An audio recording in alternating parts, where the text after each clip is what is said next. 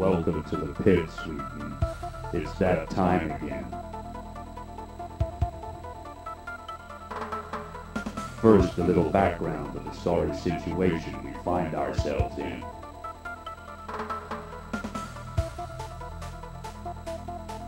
Mandlebrot's world, 8 light years from Earth in the Capella star system. Alpha 7's the jewel in IMC's corporate crown, or was until Moses caught a virus and got real sick. We now know that Biomechanical Incorporated, our major rivals, are behind the virus, but that don't help us one bit. Moses is still crazy. He's infected every piece of machinery on the planet and turned them into robotic malcontents with cyber-psychotic personalities. In short, they ain't nice to know, sweetie, and it's your job to go down there and meet and greet them. Basically, we want you to blow the suckers away.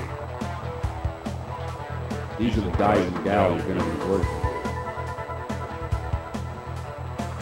Jack's got 10 years in the Corps. 5 of them is a cyberform gun job. His Bioware's got more edges than a Battlescape polygon.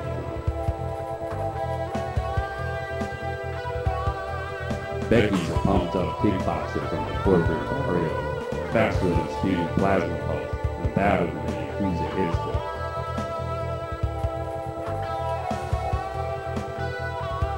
Dick is a gene-spliced polymorph with a downloaded cyber psychosis.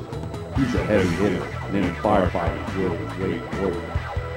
Here's your hardware, sweetie. The Armadillo-class bipedal attack machine with death on 2 legs, with enough heavy ordnance to burn a big hole in Biomex gameplay. But it ain't gonna be easy.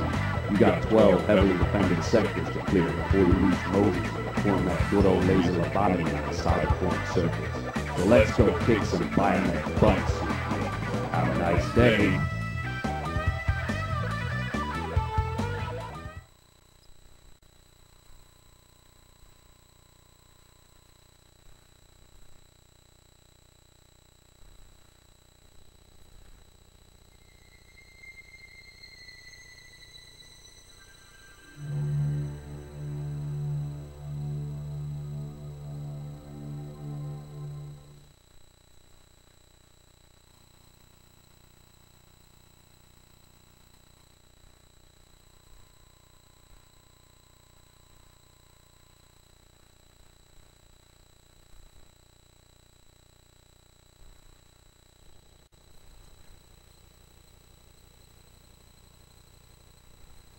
Dick and A. Jang. Dick is a gene splice. Becky Ojo. Becky's a pumped up kickboxer from the Jack Cutter. Jack's got 10 years in the Corps. 5 of them is a cyberform gun jock. His Bioware's got more edges than a Battlescape polyhedron.